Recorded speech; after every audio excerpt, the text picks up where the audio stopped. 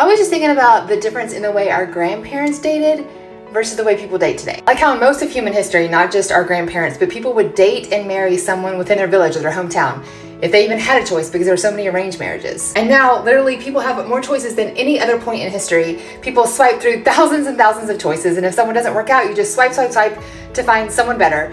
And yet people say there's no good choices out there and our divorce rate is higher than ever before. My background is in marketing, and I remember learning about something called the paradox of choice, and it basically means when you have too many choices, you have none. There's a book about that.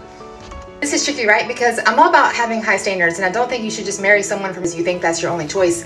But at the same time, I was just talking to a girl the other day who was like, I could never go on a second date with this guy because he brought me the wrong type of flowers. I'm like, girlfriend, he bought you flowers. I've just come to realize that a good marriage isn't something you find, it's something you make. There's books upon books on compatibility, but I think that the only one non-negotiable is a shared faith. All right, so here's the deal. You are going to have to forgive your spouse, not because they always deserve it. You are going to have to love, not because you always feel like it. But Jesus gives us the example of unconditional sacrificial love on the cross. And he invites us to this gift called marriage to show up every day and be a little example. We're gonna get this wrong, but striving to be an example of Jesus to each other.